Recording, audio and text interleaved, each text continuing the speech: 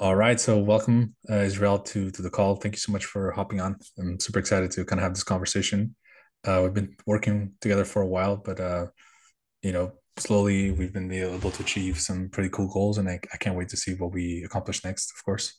So just so people understand like who you are and where you come from, like if you could share a little bit more about like who are you, where are you from, what kind of business do you have, and yeah, that's it.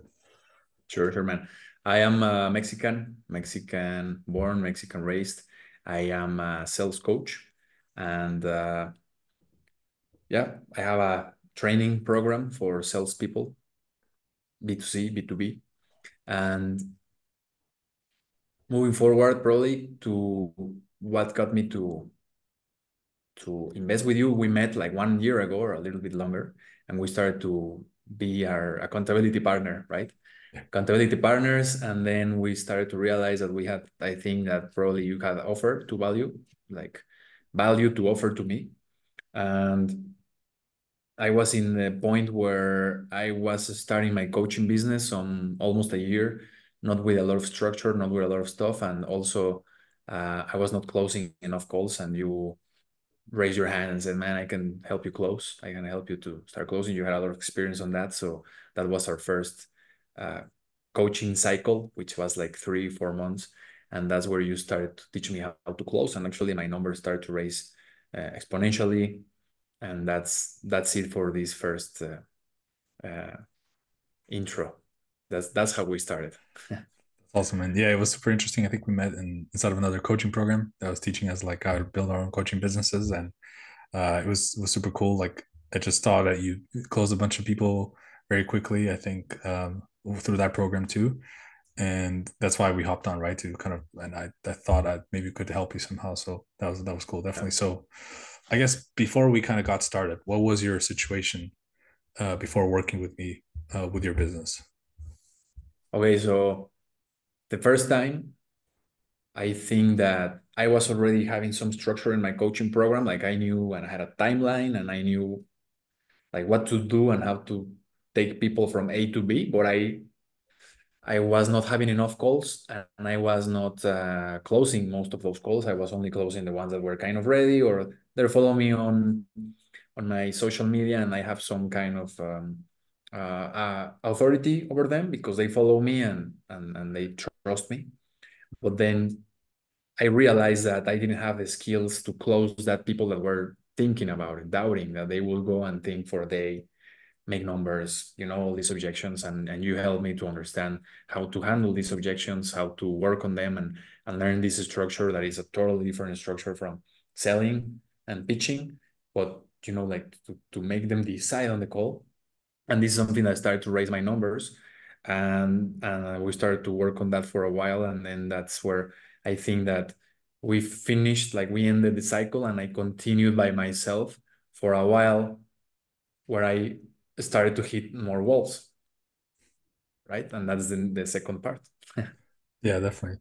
I think we even kind of worked in the middle a little bit, placing a setter, right, working for you. Yeah, Ended up yeah, not even being necessary because apparently, like, you're really good at setting.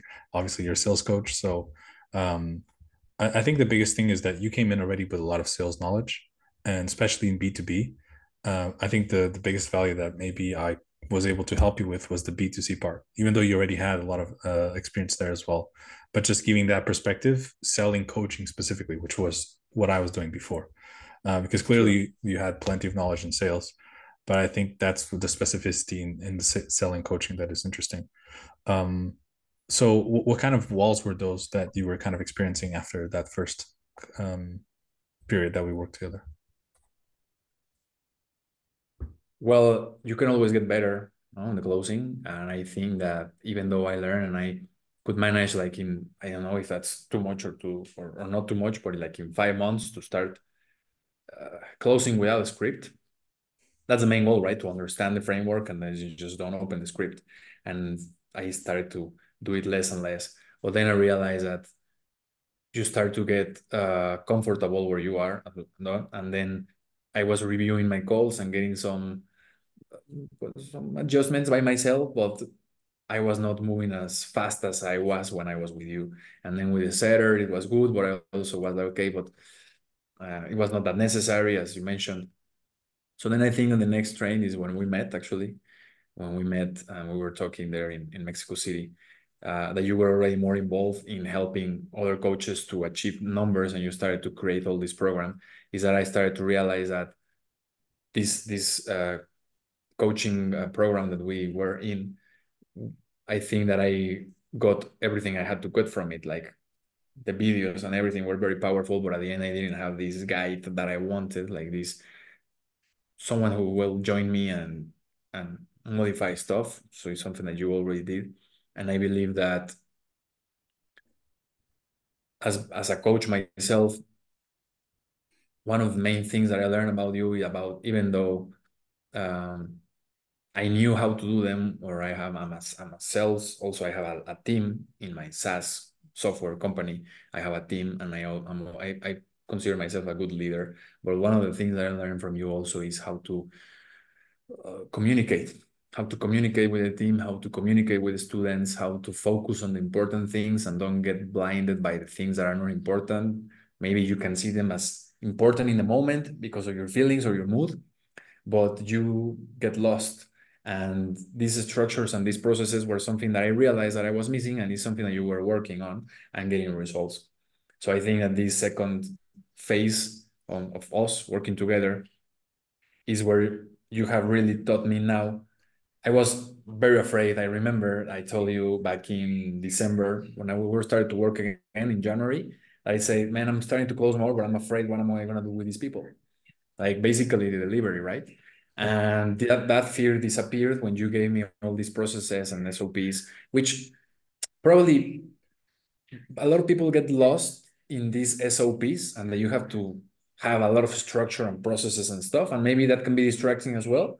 But for sure, you need a point to start and to take the process, the prospect, the client in this process of sales. And in your coaching program, there is all these gaps in between that you cannot just fill in with, okay, I know what to do and I have content for them and I can coach them and my group calls or whatever you have.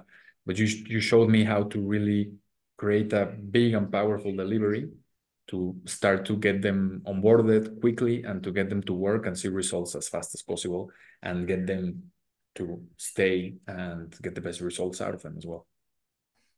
Thank you, man. I appreciate that. And yeah, that's the plan, right? Like as you know, I do like systems and that's the goal, but the goal is not the systems, right? The goal is actually to get client results and to make it as simple as possible.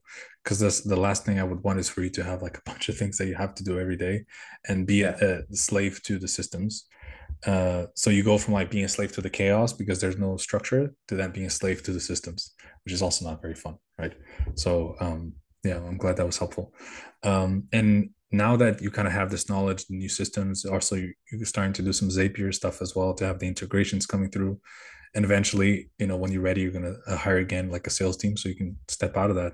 I guess how do you feel going into that future now with the preparation that maybe we've developed together? uh, Excited and nervous because it has been exponential, the growth. Like when we started to work together again in the beginning of the year, I was almost hitting 8K, 9K, right? Probably my best month was December so far.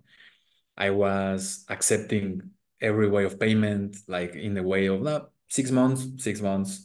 I was getting a lot of people that leave the program that couldn't find the path on my, you get good students and good students that they need more guidance. So in these last 4 months that we have been working together again, I could reach last month to 17.5K. So that was double. And now I'm excited because I have all this new knowledge. And we have been adjusting every month the delivery and the offer and the pitching and the closing.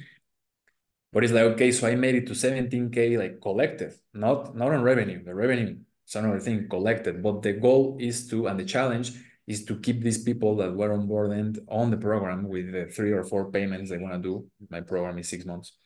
So I'm excited and I'm nervous because I hit 17K, but this is like the sales uh, controversy, right? Like, what an amazing month, but I'm afraid about next month. Is it going to be amazing as well, or is it going to be lower? And this is Yeah. something that I always teach, like we want to control system and the sales that much that we know that if this month was amazing, the next month is going to be even better. And I think that this mix has helped because right now, 7th of May, I haven't scheduled any call, but I'm not that nervous because I am receiving leads, I am working on them, I am getting them to the calendar, and with the numbers that we have and the tracking sheet that you gave me and everything, I know that I can keep up and I can make it work. So I'm nervous and excited about making this my first 20K month. Why not? And I know that I have what it takes, and we're working on delivery. These few weeks we have been working more on the delivery to get people faster in action to get results. And I think that all these small adjustments in the whole sales machine, coaching sales machine, is gonna help me to get a fluent dynamic machine, because I know if I have to fix here or there, and this is something that you have given me the guidance and the, especially like the knowledge to realize, as seeing from up, right? Like 10,000 feet view, I know, okay, I have to fix this now, fix this now, fix this now. Checking my numbers daily. They're healthy, they're not healthy, why not? And this is helping me to create this long-term success. All Absolutely, by man. myself so far, right? No one hired yet. And this is something very powerful, because before, other coaches or stuff is like, no, man, after 10K, you need one closer, one setter, you need this assistant. And at the end, it's like overwhelming and confusing, and you need to train people to do something that maybe it's not the time right. So Yeah, I'm and you know excited that, to, right? Because you have the other yeah, company. You know how hard managing is, or it exactly. can be. Yeah, man. Uh, So let's keep it up. I know that we can make it there. Absolutely, man.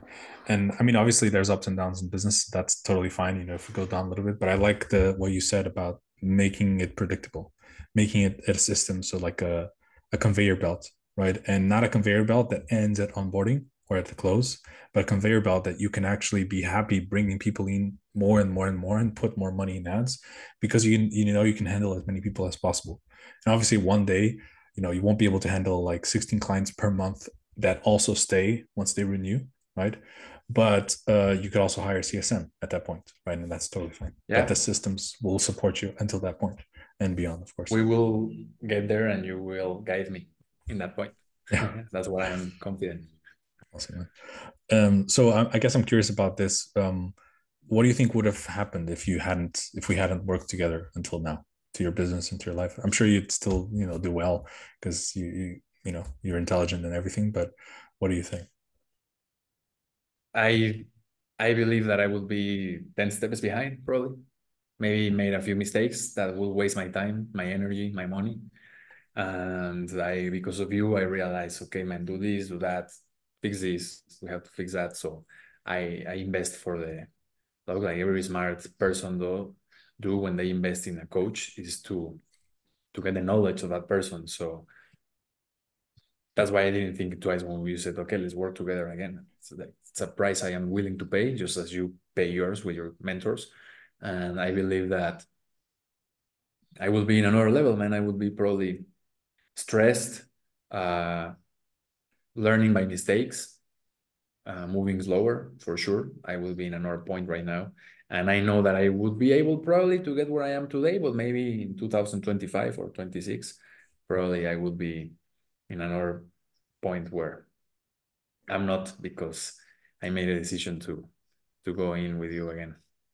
Glad to hear that, man. And yeah, I mean, I'm sure you would have made it, but I think it's not even necessarily about like if you're gonna do it or not. You probably will, right? But it's the speed, like you said, and how you feel about your life overall, right? Because if you're making 20K, but then you're stressed out because you're taking so many calls per day and you're not sure if you're supposed to close them or not, you're wasting your time or stuff like that. That's I don't know if that's that money's worth it. Perhaps it is for a time, but it's also pretty stressful. So not very sustainable, especially Yeah, man. you having a family, right? Um, No, no. We need to go fast and direct to the point, and the processes, the things that you have invested in and learned, and you have already taken some people to big levels, then I know that I can get there too, but by myself it will be slower, man. So yeah, best choice. yeah, I can see that. Right? Okay, so I guess final question. Let's say if somebody's considering to work with me, maybe, or they're looking at my content and they're unsure if I'm legit or not. which I understand. Like what would you say? What would you say to those people?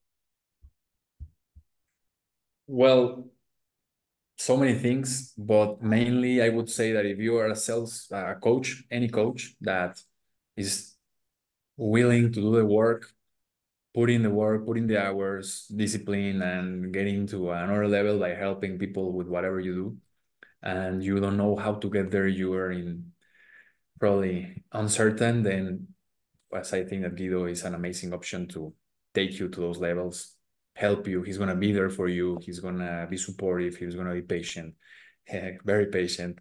He's going to always give you his best advice, never by impulse, never by lying or pretending. He's always speaking by truth, and this is something very valuable that you don't find these days.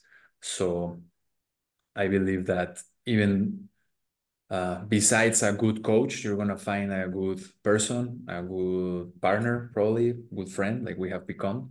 And I think that just it's what we're saying, no man. Like you can do it by yourself or try to look other options, probably way more expensive or way more complicated, or you can just pay the price and go all in and let Guido guide you. Don't think it twice. Awesome, man. Thank you. Appreciate the words, for sure. So Uh, you've heard it, and this is just the beginning. I can't wait to do another of these like a few months from now, and where you've doubled the business again and gotten to an even higher level. So let's make it happen. yeah, man, we have big Any ambitions. exactly. Any parting thoughts? Anything else you want to say? No, oh man, this is a roller coaster of feelings, and it's a nice roller coaster. So it's not this roller coaster where you feel like you're amazing, but then you are in trouble. I think that what I was mentioning to you the other day is like I am in this roller coaster where every day I wanna know what I can do better for my students and for the program and for myself.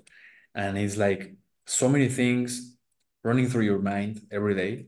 And sometimes you get lost on those things and you think that something is important to implement or do, but then you end up in another path, in another way where you just wasted your time, create more content for people, create another program, more videos, and you just focus on something that was valuable for a couple, where you have to realize in the average, like for all your students so far right now, I think I have to 30 students enrolled.